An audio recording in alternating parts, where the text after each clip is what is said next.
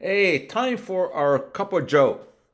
Today we're going back to 1820, Salem, New Jersey. That's not the witch Salem, that was in Massachusetts. But about 2,000 people gathered in front of the courthouse. Why? Because they thought they were going to see Robert Gibbon Johnson, a lawyer, commit suicide. How so? He promised to eat some tomatoes.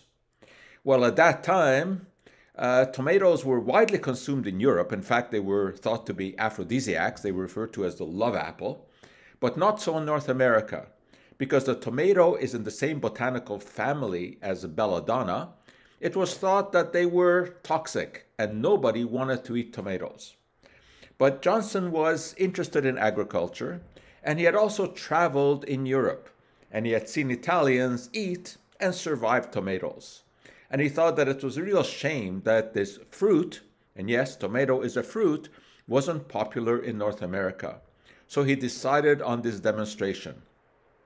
He hired a band who was going to play a funeral dirge in the background as he picked up some tomatoes and proposed to eat them. Now, granted, his tomatoes didn't have these silly stickers on them at that time. So he picked up a tomato and he bit into it. And crowd looked on and women swooned.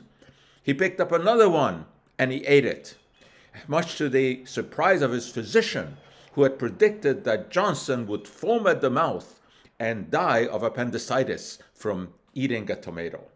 But he proceeded to go on and eat several tomatoes, and people were amazed at this, but they learned that the tomato was not toxic.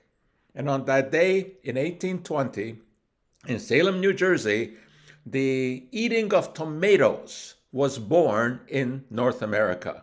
And it's a good thing because tomatoes are a very, very nutritious fruit.